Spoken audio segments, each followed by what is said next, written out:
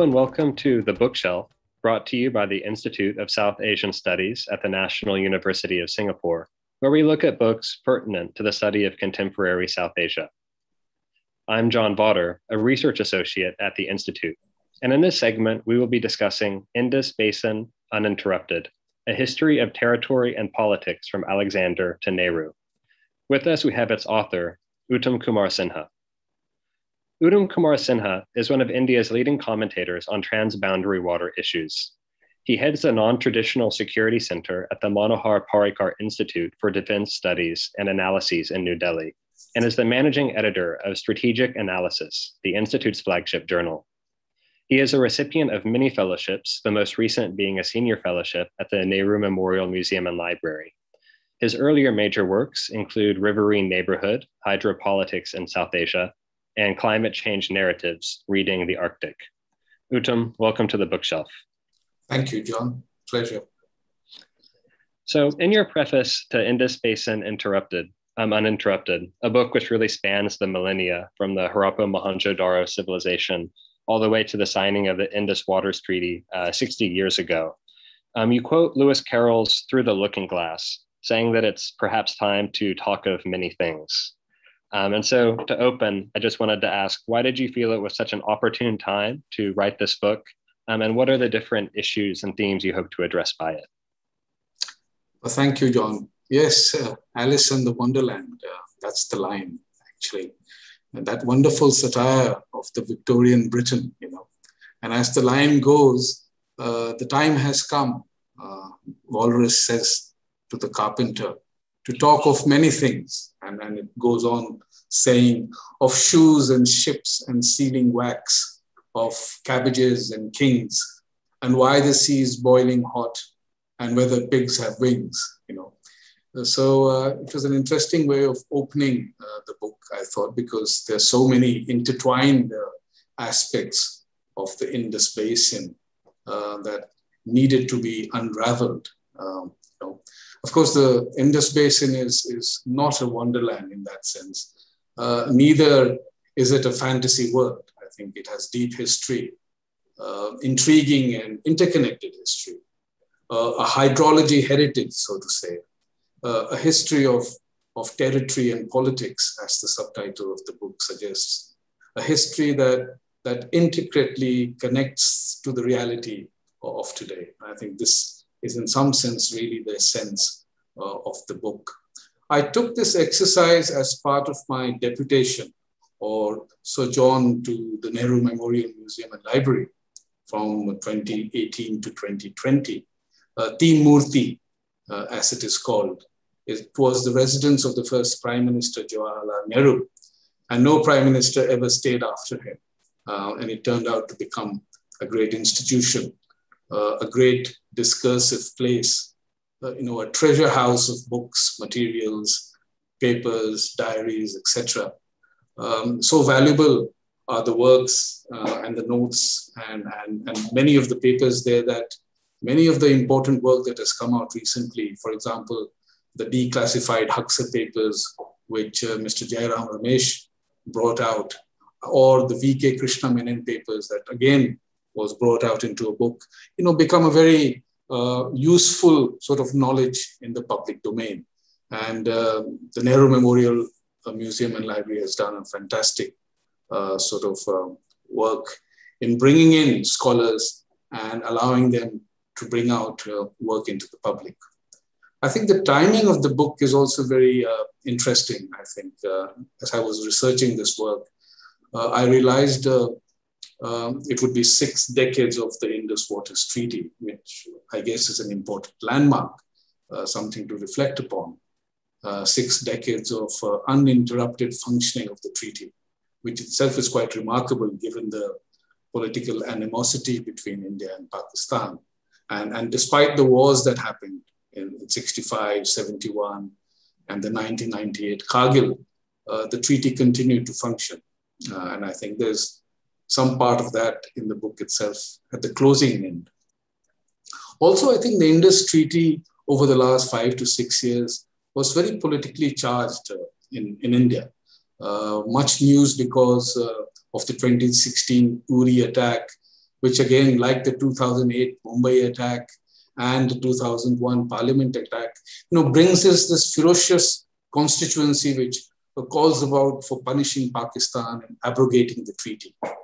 So we were in that period of time when I was doing research on this book, that there was this constituency back again crying loudly, after the Pulwama attack in 2019, just before the general election, that we should punish Pakistan, war, so to speak, by other means, and therefore abrogating the treaty becomes an important instrument of punishment, I think. And these noises, the bellicosity, along with the more prevailing, saner voices of optimizing the treaty rather than breaking away from it, gave me a sort of a research relevance and a push to look back and see how it all came about. And looking back is always very interesting these days in India, especially if you're looking at Nehru and the so many critical decisions that he undertook, like signing of the treaty in 1960. And I wanted to really go deep into the 8 years of the negotiating process and capture some of the debate in India, as well as look at the wider strategic landscape, how the Americans were looking at, the flashpoints that were emerging between India and Pakistan, what was Russia's or the Soviet Union interest in the region. And these also come out quite well in the book. And it opens up to many of the things probably which we did not know, the undercurrents in particular, some of the views of the American leaders when they were looking at South Asia. It was completely new for them. 1947 partition and the fading away with the colonial power, Britain brought in a certain vacuum which was trying to be filled by Russia and the US. So there's a lot of interesting aspects that covers that period and comes out through, again, lots of notes, diaries, and many archival materials here.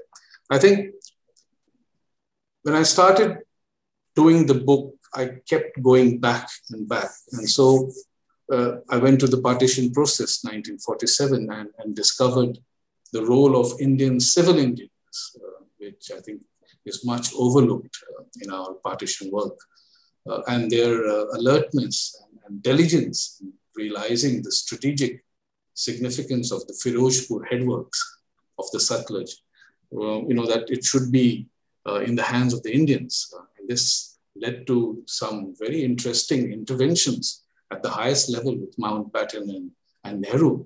And we realized that the Ratcliffe line, was shifted in favorably of India a few kilometers west. And I think there's a lot of account of that in the book, which actually is quite fascinating. And when we're going to come to 75 years of India's independence, we're going to look into the partition. And there's going to be a lot of research activities and scholarly work. And I think much of the material that I have excavated, looking at civil engineers, will probably be some new knowledge of that period, I think. I think doing a book like this is both beautiful and terribly rigorous. And I don't think any good researcher will mind the rigor part of it. But yes, there is, sometimes the problem of plenty of information. What do you do with so much of information that comes to you? How much do you filter out? What do you keep? What do you, remove? And the point of this book is that you keep going back, as I said, from the partition, then to the colonial period, to the Mughal, and then eventually you reach the Indus civilization. And that's from where it all begins, really. And it's like rewinding a tape and then playing it. And interestingly, 2021, again, talking about timing of the book, I realized that it is going to be 100 years of the discovery of the sites at Harappa in West Punjab and Mohenjo-daro in Sindh. So that again is a very interesting timing to the books. And, the findings of the sites which were discovered gave India a new cultural heritage that did not start from Alexander of Macedonia's invasion. So the discovery, in a sense, completely changes the chronology of ancient India. And I described this in the very beginning, as the aging of India's history. It actually pushes back India's timeline to almost 3,000 years before Alexander came into India. And what really emerges is what we all know so well about the Indus civilization, the cradle of civilization, a river civilization in many sense, is their highly developed culture, their organized economy based on agriculture and trade. And most significantly, I think, and what is linked to the book thereon is the aspect of irrigation, which is so central to agriculture and food production. And when we look at the world today, when we look at the region South Asia in terms of the food-water connect or the nexus, it gives us that kind of connected knowledge to the Indus civilization. And this, for me, in the context of the book, was far, far more important than the discovery, the sites being discovered as being a kind of a cultural, historical, intellectual challenge to the British colonial supremacy. Of course, it was, but for me, I think it was the knowledge of water management, the ability to irrigate, the channels of water that flowed into the land was critically important as I examined the water situation in the present context. I frankly do not really claim to have written something completely unknown. My contribution has been really to unearth more facts and information and present it in an easy, readable way, or what is called effective communication. And in the process, I think the book tends to be very less pedantic and tries to package information interestingly. And I would like to underline that the book does not in any sense interpret history. It only narrates it through historical characters. I also found a lot of dramatic encounters on the Indus Basin, almost like the two sovereigns today, India and Pakistan, facing each other across the Indus Divide. And the incident we all know is Alexander Porus on the Hydaspes, and I describe at some length about, face-to-face meeting of Alexander and Porus divided by the swell of the river, the Jhelum or the Hydaspes, as it's called. Then there's this interesting encounter of Qásim, the first Muslim invader to India, encountering the Hindu king, Dahar. And, Dahar, when he looks at Qásim forces, suggests that, the river will take care of the Muslim invader, that the river is powerful enough to stop the forces of Qásim. Of course, Qásim did cross the river and eventually became the first Muslim invader to India. And there are likewise sort of, these dramatic encounters. For example, Chengiz Khan and Jalaluddin Khwarazmian from Samarkand in the Battle of Indus, 2012, near now Sera. And the battle strategies that Chengiz Khan works out in terms of encircling tactics based on the enemy's strength and using the river in the background is quite fantastic if you look at how military approaches with the rivers were formed. I had definitely found some of these very kind of ancient and medieval accounts of how the river was forged, the military tactics, the successive invasions, and also irrigation infrastructures to be very fascinating. And I found that this very broad historical context kind of gave a different perception and view of the Indus River Valley and how we think about the Indus Waters Treaty than maybe we might have otherwise. And you had spoken in your preface, reflecting on the writing of the book, how you wanted to open the pages of history to interlink the events of the basin, but also it was an attempt to identify with the different historical figures who were there. And like you said, it was very interesting to see Alexander kind of speculate that maybe the Indus runs into the Nile because he saw crocodiles at that time. So is there? In terms of the structuring of the book, does this long view of history, especially when we think about the Indus Waters Treaty today, allow you to share certain insights with the reader that maybe would have been more difficult, had you limited your scope only to the, say, negotiations over the Indus Waters Treaty, during the time of Nehru, or events that have happened afterward in the bellicosity between India and Pakistan? Yeah, well, as I said, I think there is this great connection because the Indus has a huge history behind it, and it is events are quite interconnected, and I have actually captured those events till the Indus Treaty is signed in 1960, which I describe as a hydrological pause, because I think it is for the first time that two sovereigns divide the basin in terms of volume sharing. And of course, there's 60 years of history after that, which will require me to attempt another book and find out how the treaty itself has functioned. But to be honest, I've been very, sort of impressed by the whole historical sort of way of looking at rivers.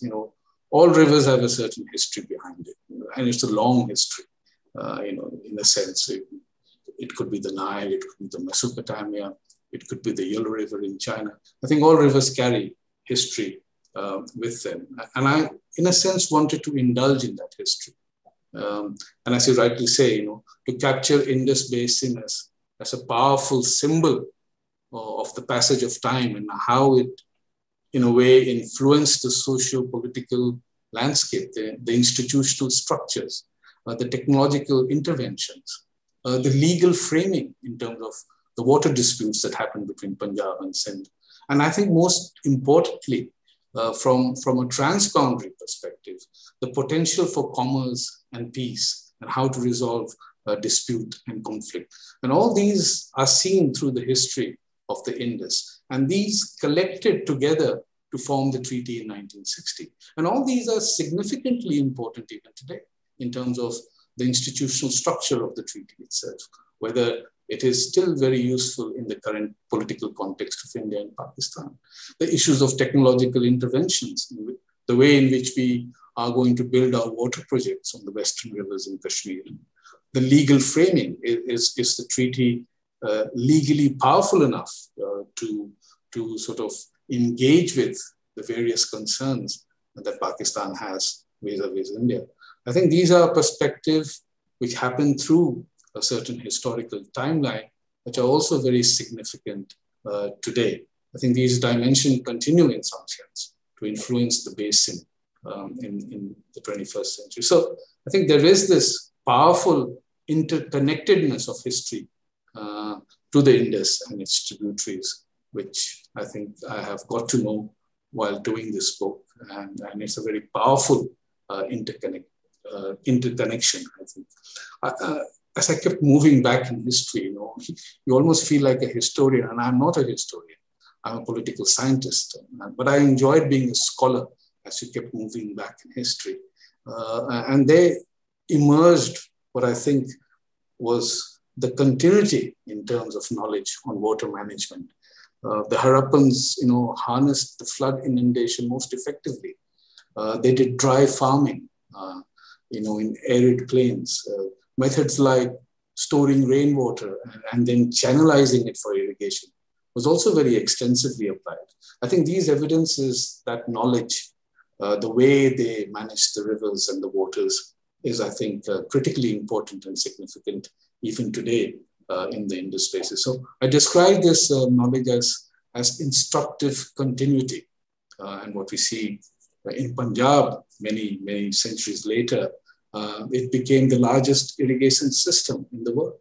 And it sort of brought facts that the Indus Basin also, while it is extremely productive, and we see that in history, it is also equally very unpredictable with frequent changes in the course of the rivers and the variation in flow. We see that quite a lot, and I've captured those hydrological changes of the Indus through its history. And these, again, become very significant when you look at the Indus Basin as a whole, when we see the hydrological changes that are happening and how the two countries need to adjust to those. hydrological changes. This whole idea about plumbing the Indus started right from the Indus civilization. And even today, if you look at South Asia in particular, it's a region where great plumbing exercises are going on in terms of linking rivers, in terms of building storages, in terms of diverting the water from one end to another. So I think it's one plumbing continuity that happens on the rivers in South Asia, which is really defined by the Indus Basin itself, I think. I'd also like to say that, when it comes to history, it's all history, I think, is contemporary history, as the Italian philosopher Benedetto Croce said. And I strongly believe that even as a political scientist, it's important to explore the contemporariness of history, especially when it comes to the rivers, and especially when they are transboundary, as it is today. Transboundary rivers require complex judgments and policy interventions. And therefore, we cannot be historically ignorant. And therefore, further, we have to look at the past through the eyes of the present. And the Indus Basin is typical of this. I think the beauty of history in some sense is that it helps one to discern what the story is.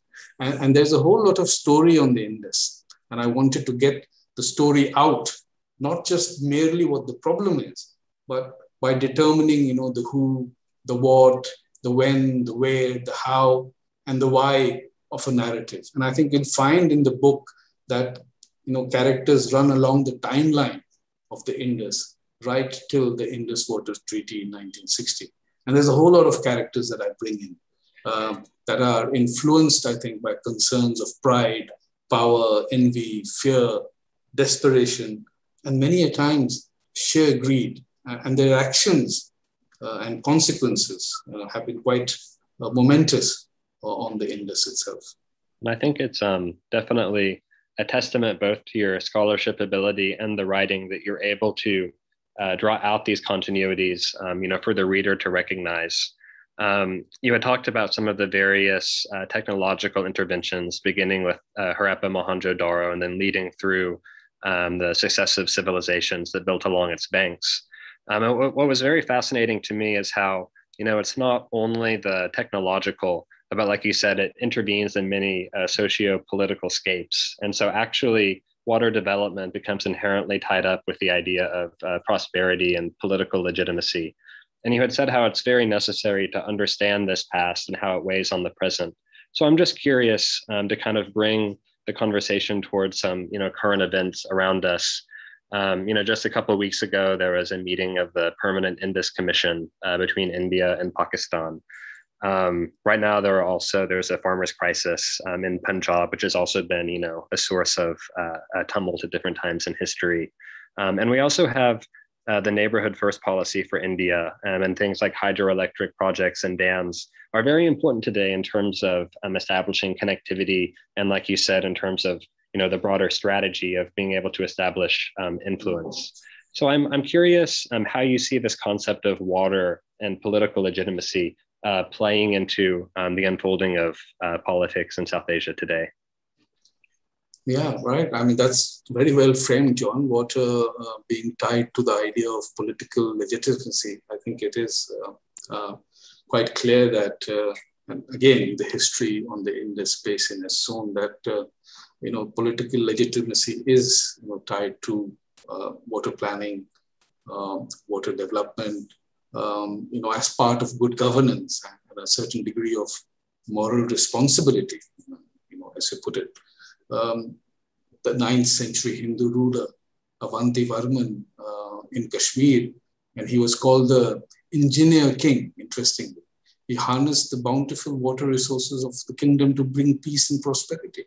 I think the attention to flood management and irrigation was therefore very critical to maintaining social order and therefore linked to political legitimacy. We see that during the medieval period as well, the Tughlaq dynasty in particular. We see a lot of attention to the farmers in particular, encouraging them to build their own wells, employ water harvesting systems, bring in 2 harvests, the Kharif and the Rabi crop, instead of one cultivation, there were these great initiation that the rurals undertook, and it brought them great political stability and political legitimacy.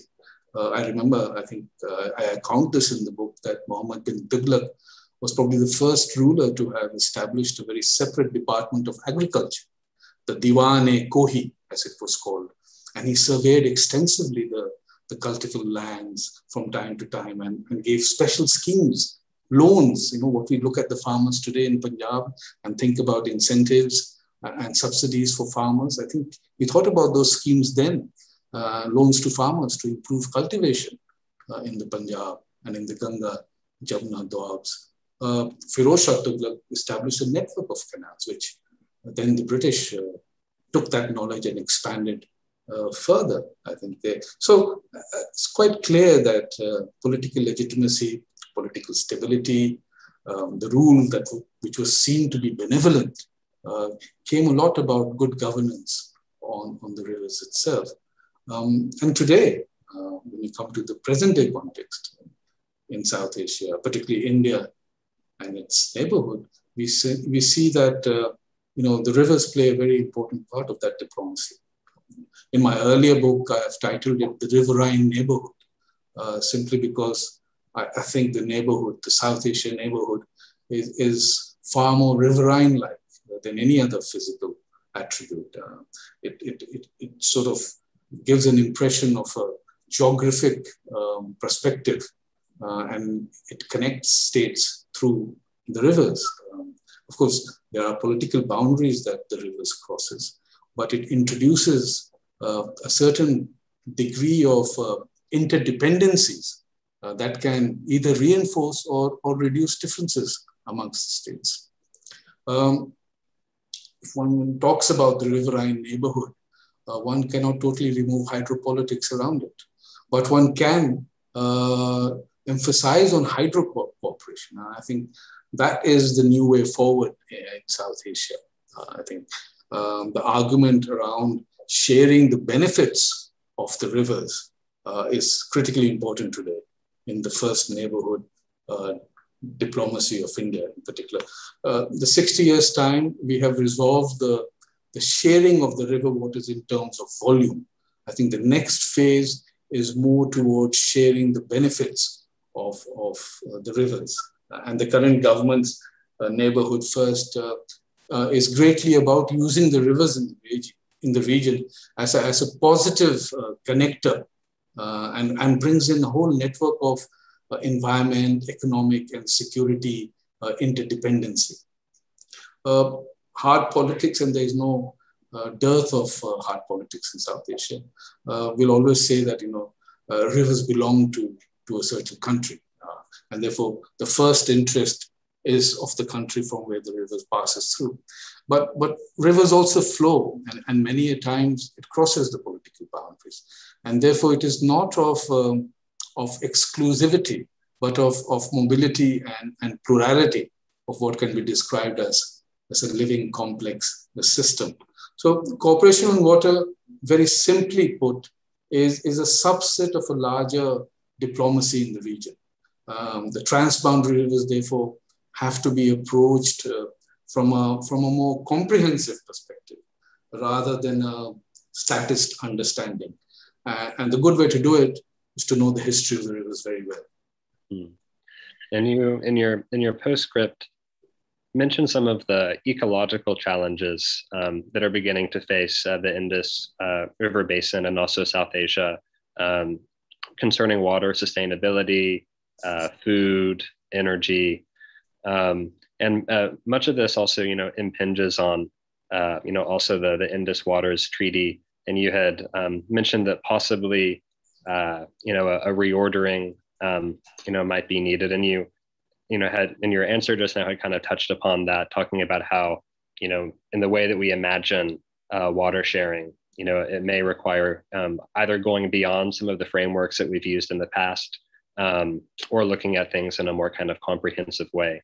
So now that we're kind of coming toward the end of this segment and looking toward the future, for this, water sharing relationship between India and Pakistan in particular, Are there any ways in which you think some of the treaty could be looked at afresh? And also just having gone through, this plentiful information in the Indus River system, what did you enjoy most? What was the most surprising to you and pleasurable while researching this book? Well, there were lots of many events in the book that amused me, that actually surprised me on many occasions. But I'll come to that. The treaty, when it was signed in 1960, envisaged the most complete utilization of the Indus system of rivers. It was a system of rivers, the Indus and the many other tributaries that joined it. It was of great benefit, I think, to both Pakistan and India. And I think that was truly the intention of the treaty. Had it not been for the treaty, I don't see any possibility that Pakistan would have built its grand hydraulic works at considerable cost to transfer water from the western rivers to meet its irrigation uses and become independent of the eastern rivers, which went to India. And without the eastern rivers, which was given exclusively to India, India would have struggled to operationalize the Bhakra and Nangal dams, which were critically important for the development of the fields in Punjab. The treaty, let's not make too much of it. It had limited objectives and it fulfilled that objective. 60 years hence, the treaty has to be seen in a certain new light. Things have changed. The hydrology has changed. The socio-economic context has changed. There's been some dramatic impact of climate change on the flow of the rivers. So it does require rethinking, a relook possibly at the treaty itself. The treaty is not the end all of all the problems on the Indus Basin. As I said, the treaty had a limited purpose during the time, which it very nicely fulfilled, thanks to the civil engineers who worked hard in determining the volume of the water. You can probably describe the treaty as a classical lesson in international mediation. That's how best you can look at the treaty. But we are at a time where really we need to think about whether this treaty has any further lasting value. It also would require that we look at the basin from a certain different perspective. I know that the state is supreme, India and Pakistan. We have to therefore come to a point of treating the basin as a wholesome value. And therefore the whole idea of joint basin management approaches is something that needs to be considered. I know the politics is not right between India and Pakistan, but purely from an hydrological perspective, purely from thinking and bringing in a certain degree of knowledge, new knowledge on the basin, it's time to think in certain different ways. I think the treaty, in some sense, responded well in the 60 years because India played its role very well. And the sense of responsibility that India displayed in the treaty is quite remarkable. There's been, in retrospect, we talk about India giving away a lot of water to Pakistan. We often say that Nehru was foolhardy in his generosity.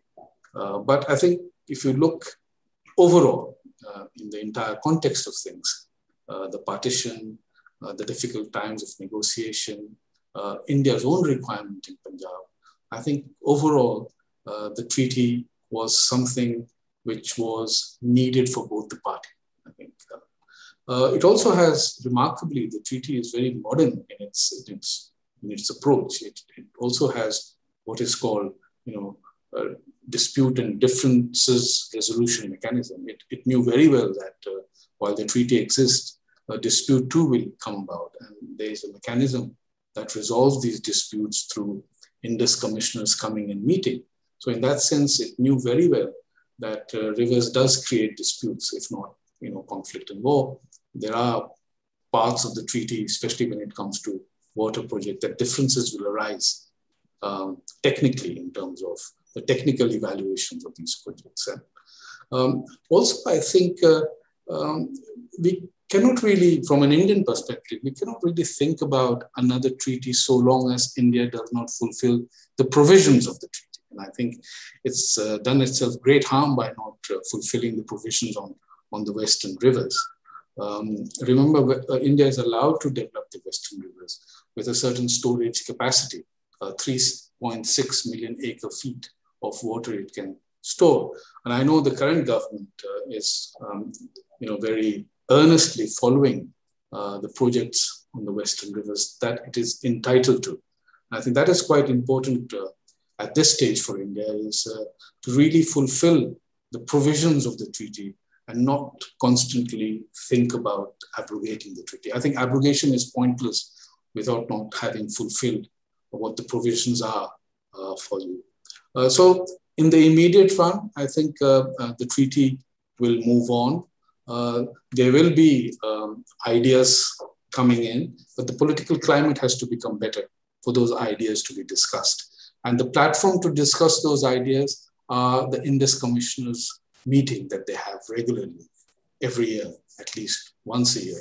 And they've done that for the last 60 years. Only last month, they met for the 116th time, which shows how remarkable this treaty is, that despite all the political difficulties, the Indus Commissioners still continue to meet and discuss. And I think this is a platform where new ideas can be brought in.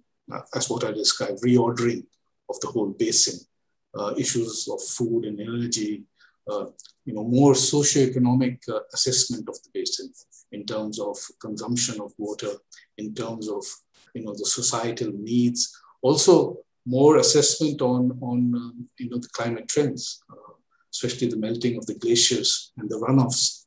But these are still very inconclusive. The science is still not very exact. I think we need to bring in all that into our discussions on the Indus Basin. I think what I liked most in the book, and that's the final part of your question, is not many things, I think, which were quite interesting for me. I liked, for example, the second part, which I describe as diplomacy and commerce on the Indus.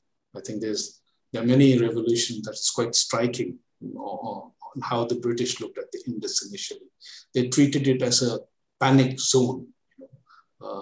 Lord Minto had three wise men, John Malcolm, Mount Stuart Elphiston, and John Metcalfe. And they dealt with the complexities of diplomacy in lands that the British were barely familiar with, Persia, Afghanistan, and Punjab. And their entire objective was to forge alliances. They had this diplomatic caravans that traveled through the Indus terrain in the monsoon period and in the furious blast of the Western deserts. And while they were doing this great diplomatic exercises, they were also collecting a lot of geographic detailing, intelligence gathering, and observing the social hierarchy. And I think the British gained considerable knowledge on the Indus and on the rivers. They started drawing, the cartographers started drawing these rivers, and some of the early maps of the Indus is in the 80s, 40s, and 45. And I have those two maps in the book. So, there's this whole knowledge being generated by the Britishers that helped them later on when they expanded the canals in Punjab, and also the way they looked at diplomacy westward from the Indus. But I think the most fascinating aspect for me was how Nehru, Jawaharlal Nehru, prevailed over the debate in Parliament, which was largely questioning the treaty at that time. Even the mainstream newspaper, and I went through a lot of mainstream newspaper at that time, had really castigated the Indian government for giving in to Pakistan, making concessions after concessions, as the editorial wrote. And a number of parliamentarians were of the view that India had conceded too much water to Pakistan during the course of the negotiation. In fact, a lot of people actually said that if India had conceded to the water requirements of Pakistan in 1948 after the partition as a human consideration, the treaty would not have possibly been required. and would have possibly saved India many blushes. But I think all this comes out very well, and I capture that debate, the Lok Sabha debate, through the parliamentary debates that I gathered from the archives. Atal Bihari Vajpayee is a new entrant into the Lok Sabha, and Nehru had often described him, seeing him so charged and so articulate in the parliament, that he had told him that one day he would become the prime minister, which he did eventually. And I think there is this debate between Atal Bihari Vajpayee and Nehru on the treaty itself. So these are some very interesting accounts, and the debate is very passionate over the treaty itself. And Nehru was often questioned. Lots of uncomfortable questions to him were put forward, on the unfairness of the treaty, on the cost of the replacement of the canal works, and the overall India-Pakistan relationship. And repeatedly he was drilled in the House. And yet, eventually, in his own articulation, his articulate style, and in his own worldview, I think, he overcame all that. I think it was something very interesting. Despite, and this is something about Nehru, the man himself, which in some sense comes out. Despite the opinion, which was not too favorable towards the treaty, Nehru stuck to his very distinctly different take. He would often say, in the light of his foreign policy approach, to not miss the larger picture. And having signed the treaty, he emphasized, and I capture a few statements in the book, that it is the context that we have to consider, and not a particular bit. And I think in the political environment of the 1950s, Nehru was not really averse to reaching out for peace and tranquility. These were, to him, requisites he felt for stability and development that India desired. It was not that Nehru was completely blinded by reconciliation towards Pakistan. And I account this in 1959, when Ayub Khan advocated a common defense in which both India and Pakistan would welcome to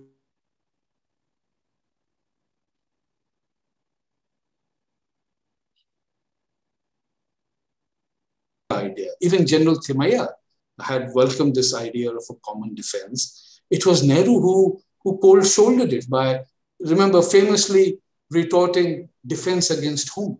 Because he was not very confident of Pakistan. But in the case of the Indus Treaty, however, he felt from time to time that it was a price worth paying. And he had actually expressed his disappointment, very candidly in his response in the debate in the House for having treated the whole treaty in a very narrow-minded spirit, he said.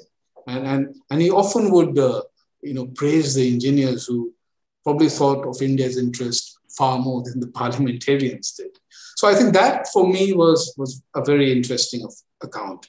Nehru the man, Nehru the prime minister, Nehru the politician in the Lok Sabha, and how he sort of, in his own internationalist mindset, overcame this very negative impression of the treaty and eventually signed the treaty in Karachi on September 19th, 1960.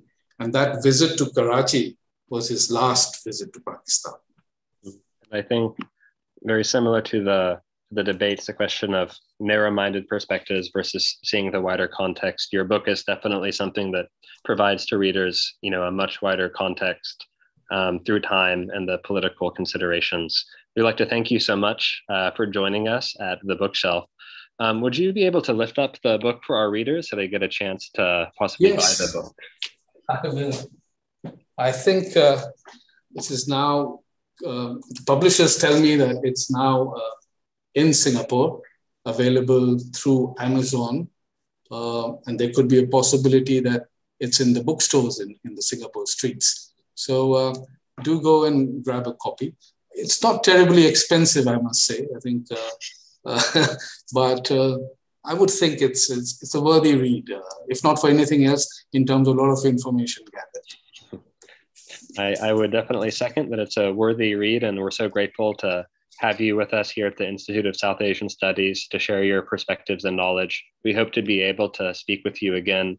For our listeners out there, if you wish to learn more about the Institute of South Asian Studies and its work, please visit us at isas.nus.edu.sg. Thanks, Dr. Sinha, again for joining us. Thank you, John. Thank you all.